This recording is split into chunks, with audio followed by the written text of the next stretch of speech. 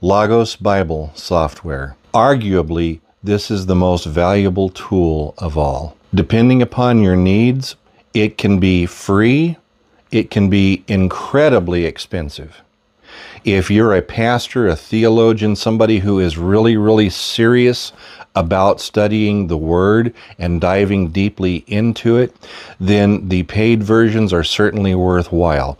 Now, this is available as either an application for your desktop, there is an application for your phone or tablet, and it's also a website.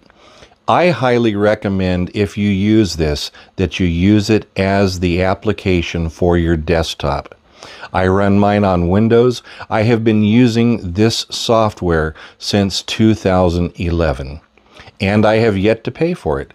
I have a tremendously huge library, because one of the things that they do as well to make it incredibly generous is that once a month you get at least one, maybe two free resources.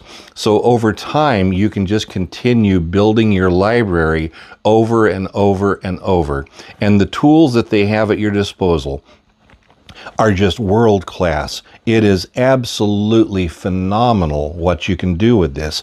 However, because it is such a powerful tool, I will be the first to admit that there is a learning curve to it.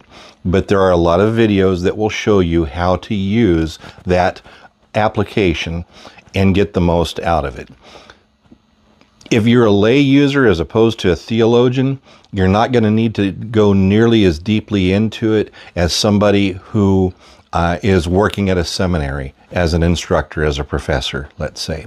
But it is still an incredibly worthwhile resource. Highly recommended. So you've got commentaries, lexicons, dictionaries, a complete library at your fingertips. Pretty much the vast majority of books that are in the Christian book sphere are also available on Logos as well.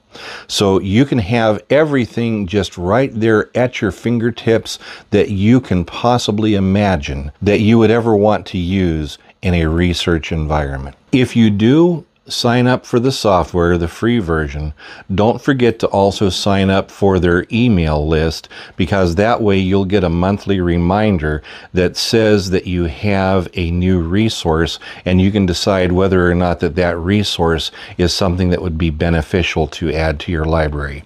As I mentioned before, over time you can build up an absolutely vast library